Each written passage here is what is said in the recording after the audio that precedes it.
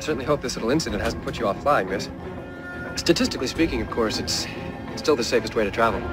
Let's go. But inconspicuously. Through the window. And here we go.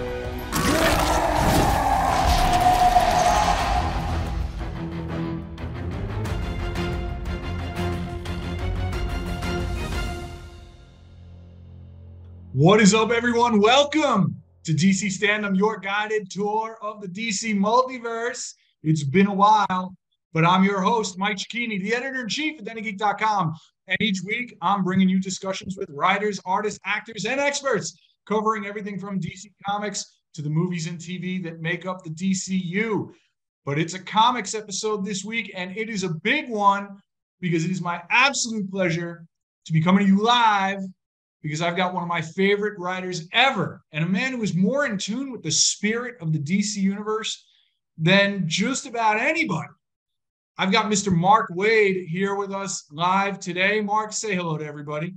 Good evening, sir. How are you this evening? Great to see you. I've been reading your books for as long as I can remember. This is the first time we've ever spoken, so I'm just thrilled to have you here. I'm happy to be here. The first issue of Mark and artist Dan Mora's new Shazam series is out today.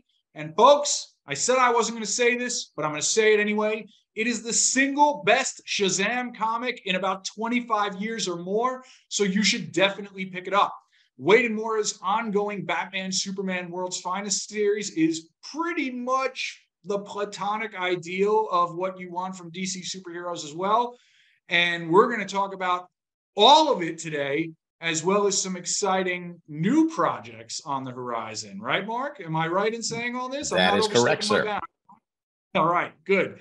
But before we get into all this good stuff, you should know that this episode of DC Standom is presented by DC's Justice League Cosmic Chaos. Outright Games and Warner Brothers are calling DC fans of all ages to unite against chaos in the all-new open-world action-adventure game, DC's Justice League Cosmic Chaos.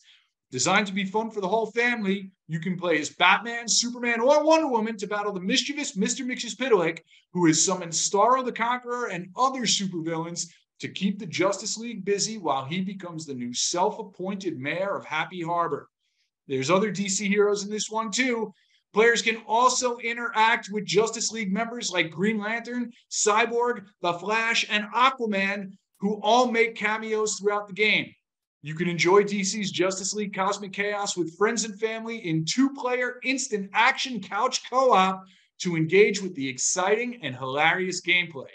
Justice League Cosmic Chaos is available to play now on PlayStation 4, PlayStation 5, Nintendo Switch, Xbox One, Xbox XS, and Steam. For more information, head to outrightgames.com and follow Outright Games on Twitter, Instagram, and TikTok for all the latest updates and information on Justice League Cosmic Chaos. And yes, video games are a blast, but let's talk about some comics, shall we? Mark, I feel like we should start with Shazam because it's out today. Yeah. It's the first issue, and it's a pretty momentous one. I personally can't really say enough good things about this, but I feel like you've had a Shazam story in you for a long time that you've wanted to tell. Why don't you tell us how this came about and how bringing Dan Mora onto this book came about too? It's been, a bucket list item forever. I've not had a story in my back pocket, but I've had some concepts and I've had some thoughts about Billy, who he is, how he works, and the family and so forth. And editor Paul Kaminsky knew this and suggested some time ago that Dan and I might want to do a little side project here or there. Maybe, and it's basically, we were just doing it off the books. And it's kind of, we'll use these pages somewhere down the road. And then at some point, with the success of World's Finest, I guess, they realized they had something here. And Dan was great enough to sign on board for a full-time second book because he's that fast. He can do 2 books a month. And his interpretation of that character is so amazing. It's so good. And, we're going to talk about Dan a lot today because as we should. Yes. It's so funny how his style walks the line between, it doesn't feel like he's doing whimsy, even as there's like whimsical elements in this story, just as World's Finest, when there are horrific elements or surreal elements, they are disturbing, but the rest of the time it is this very straightforward, heroic book. And just as like Superman looks like a leading man in World's Finest, the Captain looks kind of like rosy cheeked and like this character looked for so many decades in the past.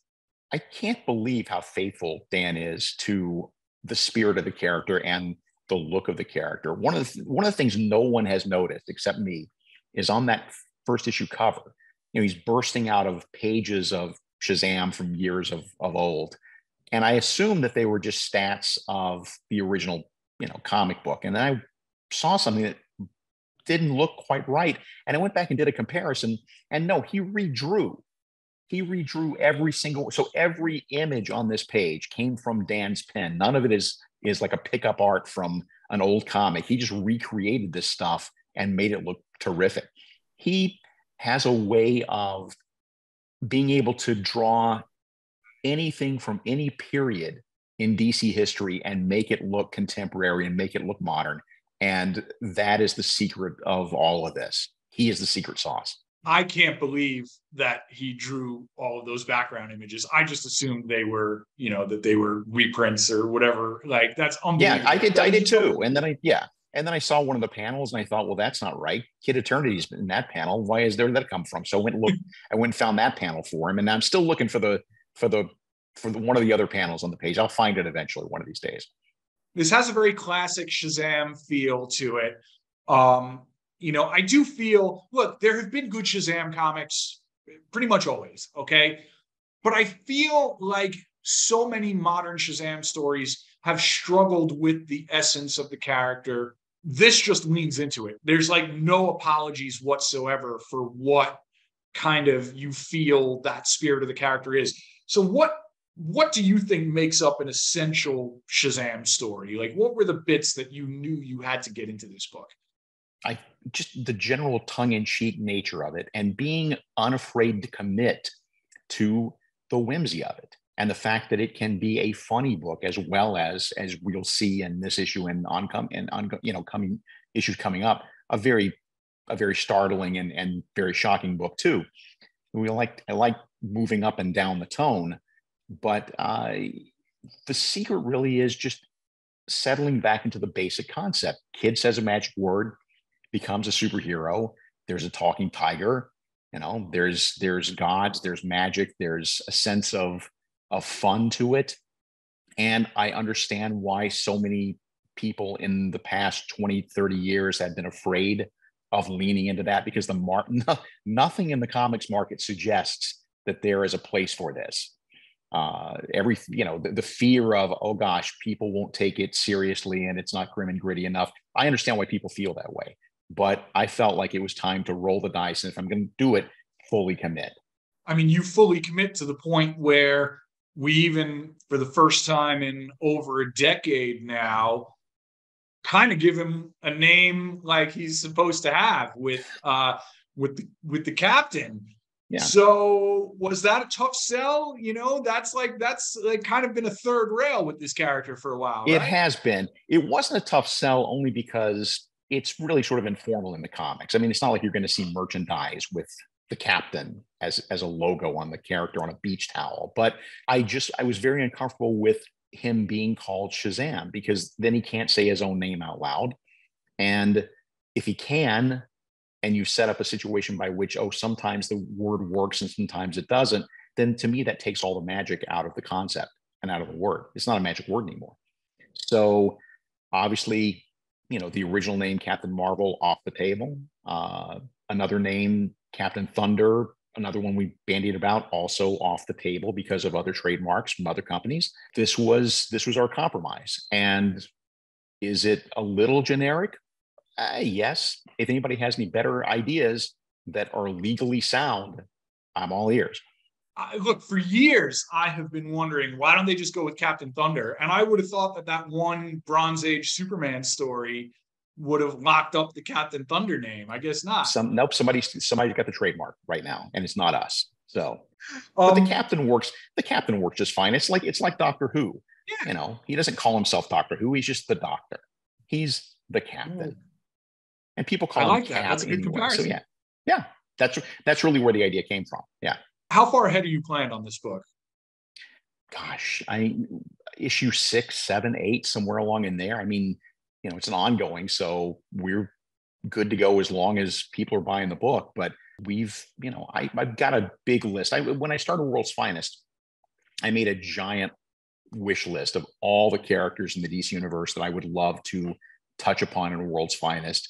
And some of them were sillier than others, and some of them were a little more whimsical than others. It's kind of hard to fit Batmite into World's Finest as we're setting it up now. But I went through the list and was able to pull out, a tattooed man is not much of a menace for Superman and Batman, but hey, that might be a good Shazam story. So going through the list, there's so many characters that I can play with, and you'll see so many. I mean, like I think I mentioned before we went on the air, we got Gorilla City coming up in issue 3. We have Gargowax, the Emperor of the Moon from Doom Patrol, showing up in issue 4. One of my favorite things to do overall, and you've seen it at World's Finest, is have characters pairing up that you've never seen pair up before, right? I mean, Cap has an interesting rogues gallery, and we'll get to that. We'll get to Mr. Mind. We'll get to Savannah. But right now, I'm really interested in, okay, what is it like to have him fight, you know, Luther or whatever? So, you know, some character that we don't normally see him fight. This is a perfect way to get into World's Finest, because you talked about having a wish list. Yeah. And like, it's like you start burning through that wish list in the very first issue. I mean, like the first issue alone, there's Metallo, there's Poison Ivy, there's Zod-Non and Ursa, there's Luther in his 80s power suit, there's Red Kryptonite, there's all of these concepts that all of them in isolation, any of them can work and any of them are great, right? I can't remember the last time I've seen them all together in something that wasn't explicitly some kind of like big event book where it's like, and now they're all together, so everything's going to be different. Here, it's just like, no, this is the DC universe, folks. That's exactly it. The reason the Doom Patrol is in those first few issues is because we have never seen Batman and the Doom Patrol have an adventure together in 60 years of Doom Patrol. So I thought it's overdue. I want to know what your kind of, I don't know if like remit is the right word or mission statement is the right word, but with World's Finest, you know, you're telling stories that are, you know, I guess, you know, in continuity. I know continuity is like a stumbling block for whatever. We'll get to that. But, you know, these are set a few years in the past at a time when you're able to tell characters in kind of their most iconic versions, right? So was that part of what drew you to the book? I mean, it feels like it had been a while since you had done a DC ongoing as well. So how important was that element of it, like, to draw you back in? That was a huge important element. And it's not because I have an affinity for older comics, Silver Age, Bronze Age, stuff like that. I do, but those comics exist. They have a place. This is not an attempt to recreate that stuff. But the beauty of being able to step back a few years is that we are not beholden to what is happening in the Superman books right this second, what's happening in the Batman books right this second, trying to get all those things coordinated so that it's all one seamless present day DC universe. This gives us a chance to sort of form our own little pocket so that we can set things up that will spill over into the main DC universe. And we're going to do that with every arc as near as I can plan, to make it clear that it's set in the past, but it is connected. And there is a reason for you to read this book, because there are origins here of things that will be big in the DC universe in 2023 and 2024. Like, I had no idea. I read Batman versus Robin late. Okay. Like, full disclosure, folks, I did not read Batman versus Robin until I was prepping for this interview. And what a mistake that was, because, you know, was Mahmoud Asrar on that book. Yeah. Like it was fantastic as well. But I love that, you know, the first arc of World's Finest is completely standalone on its own. But if you read that, it enriches everything that happens in Batman versus Robin, which of course then sets up Lazarus Planet, and which is, you know, setting new status quos in the DCU. So you're kind of getting to play with all the toys, even if you're very firmly like, you know, I feel in your wheelhouse with World's Finest and Shazam. Yeah, I feel it's the best of every world for me. I get to write in that era. I get to write, as you say, the classic versions of the characters, the iconic versions that we're all familiar with. But the key to making it a book that still matters, if you will, even though it takes place in the past, is that we are setting things up for the main DC universe. And that's part of the goal of every arc, to be a standalone, but have threads that can then spill out into Shazam, spill out into other books, spill out, you know, throughout the DC universe. When you were first brought back for World's Finest, at one point did Dan Mora come into the picture? Because this book is great, but it's just greater because it's Dan Mora. Dan is amazing. One of my favorite things about Dan, besides his storytelling, besides the fact that the pages are beautiful and impactful, is that I will often send him reference on Bronze Age stuff, that, you know, suits, costumes, characters, or whatever, and tell him, look, some of this stuff looks a little outdated. Feel free to punch it up. Feel free to muck around with it a little bit and do what you need.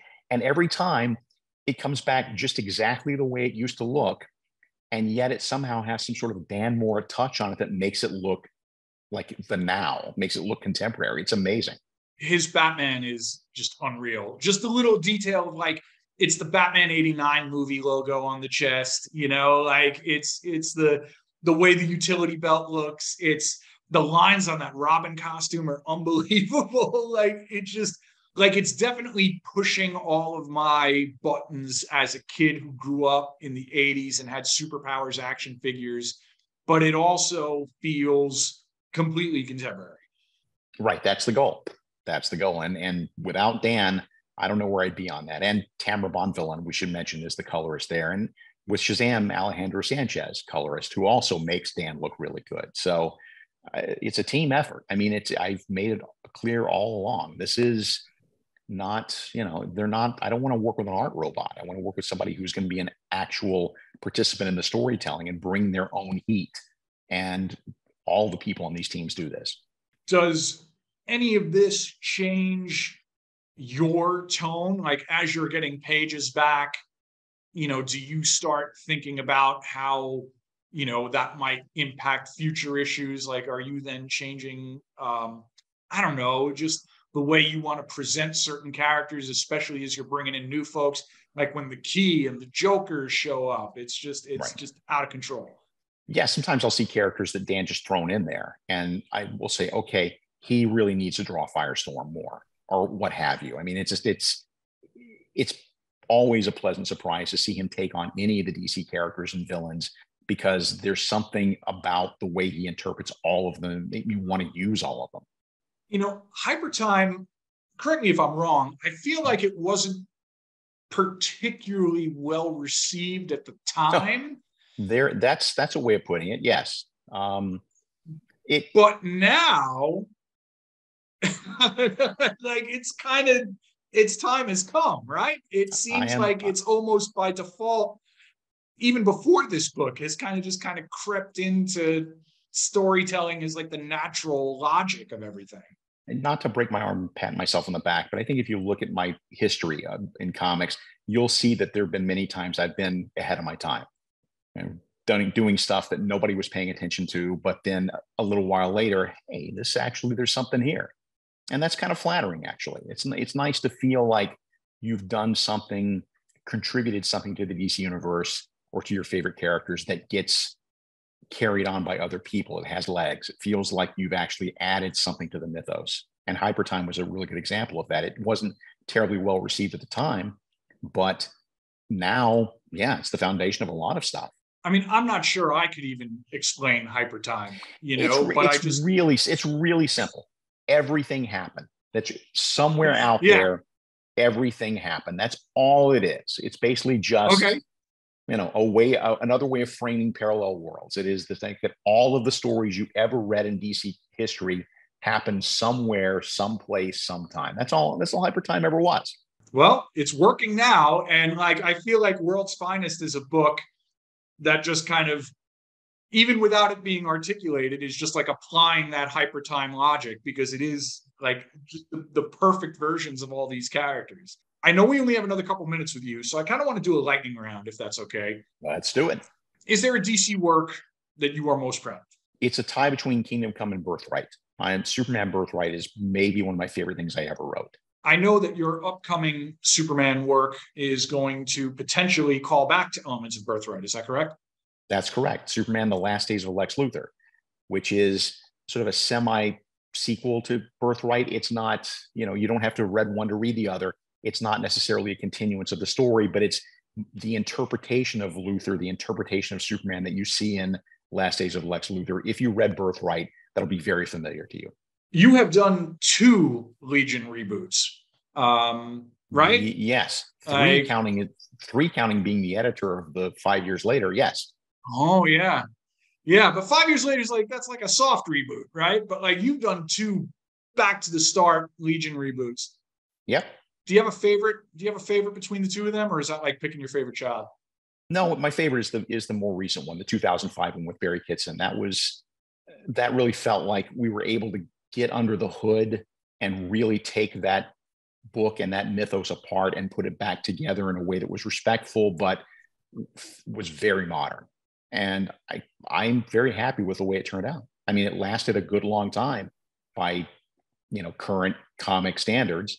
And as interesting as the Archie Legion was what the other thing was, the reboot before that, I'm much happier with this.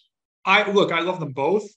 I feel like the later one would have been even more successful. Once again, I think you were ahead of your time on that. I think the radicalism of that one would have landed even better 5 or 6 years later. Yeah, I agree. I do think it tonally and with the things we were dealing with sociologically, I think we were ahead of our time. Yeah. Like I revisited that, at the start of the bad years.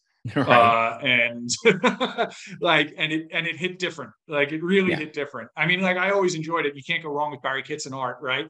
Right, of course. Yeah. But the revolutionary spirit of that book, I think people are just like primed to rediscover. I don't know why they haven't already.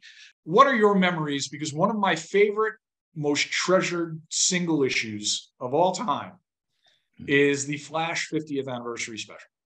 That's nice. Like that that was before I knew who you were. You know what I mean? Like that was might have been the first thing of yours I ever read, but it was just something that when it came out, it just felt like this amazing thing that was just kind of mine, Where do you have particularly fond memories of that? Do you think, John Fox is a character that needs to come back? I'm really curious just about this story. I mean, it just means a lot to me personally. The reason it worked is because it wasn't an assignment. I mean, it was, but it didn't feel like an assignment. It was, we have to pour one out for editor Brian Augustyn, my late friend who passed away last year.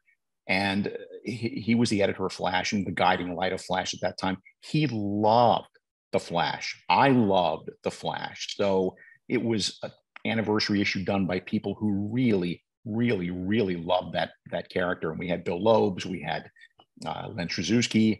It was a good team on that book. You're known as a Wally writer, obviously. Like you did that amazing run on Wally. Do you have a Barry run in you? God, I'm not sure. I mean, I took a bite of that apple with Brave and Bold, Flash and Green Lantern, back with which I love. Barry Kitson back in the day, back in some time ago, which is still in print, by the way. All this stuff's still in print, by the way. Go to your local comic store. I probably do, but it'll be a while before I get around to that. Well, folks, that is it for this week's DC Standom. We will be back soon, I promise. I don't know that we'll have a guest as cool as Mark Waid, but I'll see what I can do. Don't forget to check out our web home at denofgeek.com. You can find all our DC coverage at denofgeek.com/DC. Drop us a line on Twitter and Instagram. We are at DC Standom. Let us know what you want to hear about in upcoming episodes. Give us a follow. You know the drill. And thanks again to our sponsor, Outright Games and Justice League Cosmic Chaos. Head over to outrightgames.com for more info on that fun new game. Don't forget to check out our Marvel show. This Friday, we're doing a live stream about the amazing Guardians of the Galaxy Volume 3.